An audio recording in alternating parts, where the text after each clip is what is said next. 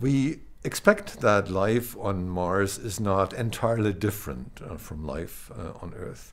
And we're actually taking microorganisms from the Earth and put them in our laboratories under conditions as they are on Mars.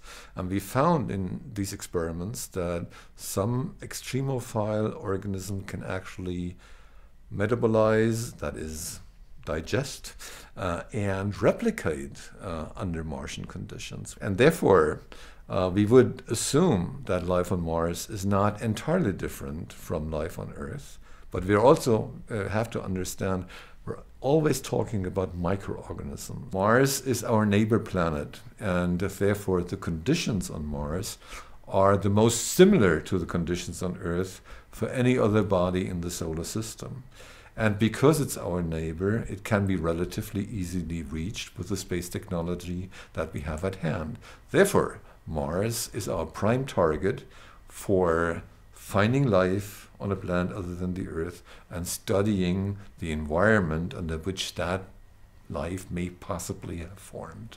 Mars Express, and in particular the images of the high-resolution stereo camera, have mapped Mars at very high resolution and allow us to look at Mars in 3D images. Let us fly across the surface of Mars. Let us look around on the surface of Mars, and in particular look for geological formations where water was once present and where we can expect that perhaps life originated. Well, for the future, we need to go back to Mars, and in particular, we have to go to the surface of Mars. The next step will be a lander that will put a geoscience observation station on Mars. But if you look beyond that, and if you look in particular for the life question, we're looking at a mission like ExoMars, the European lander on the surface of Mars, that will in fact be equipped to seek for life, extant or extinct life. So life that still exists or has existed on the surface.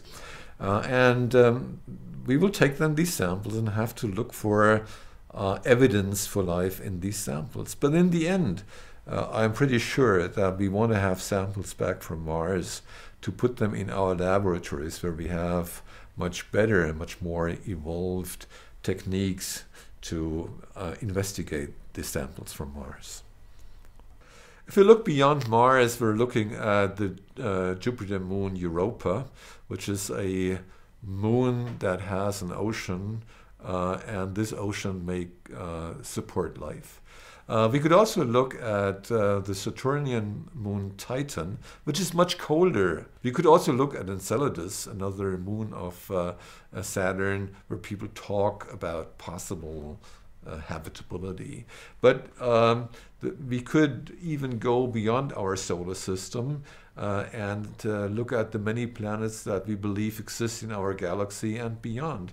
And if I look at the large numbers of planets we expect there, I would be very astounded if there was no planet there that would be similar to our Earth. If we could prove that life existed on another planet than the Earth, then this would of course change our understanding of our world fundamentally, because we would no longer be having to assume that we would be alone in the universe. Of course we speculate about life on other planets, but it makes a difference whether we can prove that it actually exists.